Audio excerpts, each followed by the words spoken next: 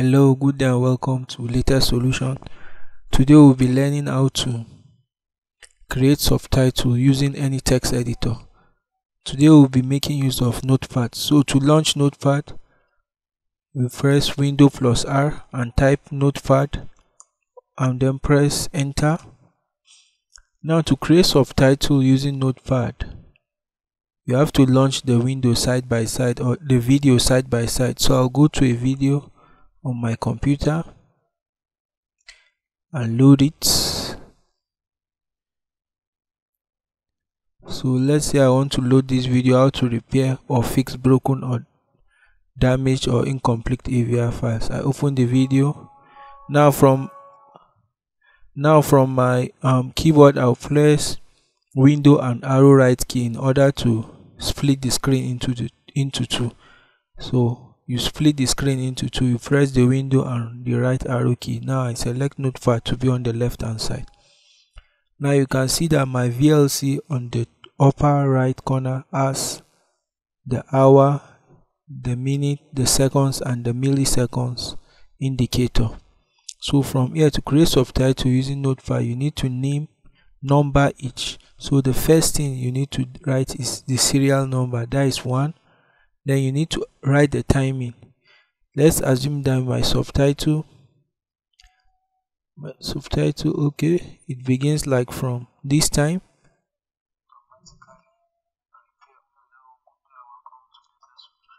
So from there you can hear that my first word started at about 15 seconds. So after writing the serial number, you write the start time.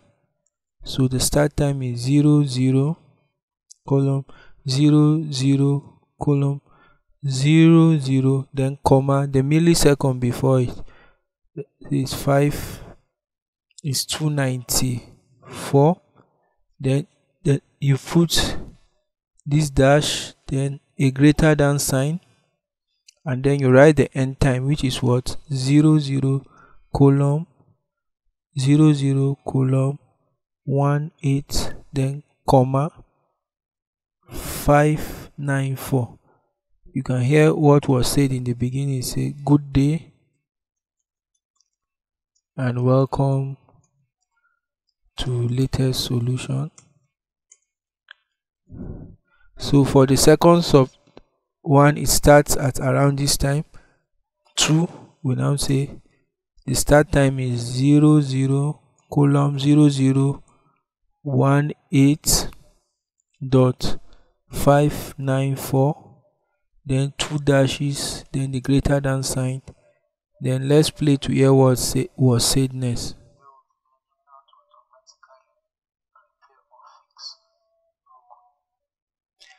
So you can hear what it said here. It said today will be,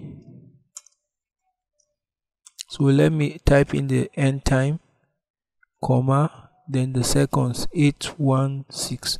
Sorry, here there is a mistake, it's supposed to be comma. So now what was said was, today we will be learning how to repair or fix broken AVI files.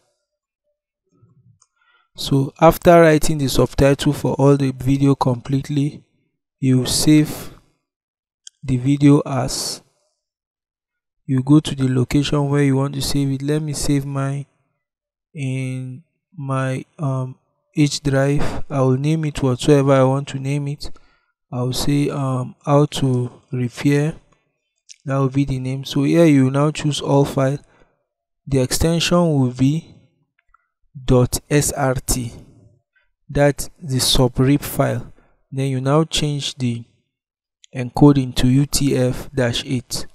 Then you now save the video file, you now save the subtitle file. Now for me to load this subtitle, I will go to I'll right click here and go to subtitle, and I open the subtitle file. I'll go to my hard drive. You can see the subtitle, how to repair. So now if I play this video, you can see it will show the part that we just subtitled. So let's scroll down to the location, that is 15 seconds. Okay.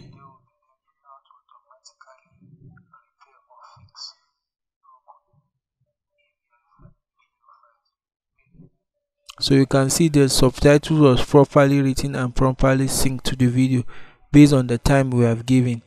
Sorry, yeah, I made a mistake. It was supposed to be 15. That's why it didn't show in the video when we played it. Now there are other cool things you can still do with this. If you want to create an italics text, you can just put I and then write the text you want to create as italics, then you end it. It works with HTML tags. You can also change the font color of your text. Just say font color, you equate it to a color red, or using the 00F and all those keys, then you end it again with font. So it uses HTML meta tags. So thank you for watching this tutorial. Now for you to be able to allow your VLC to show you hour, minutes, seconds and milliseconds, I've made a tutorial on that. You can check my channel. So thank you for watching this tutorial. Please subscribe to latest solution, like and follow us. Thank you.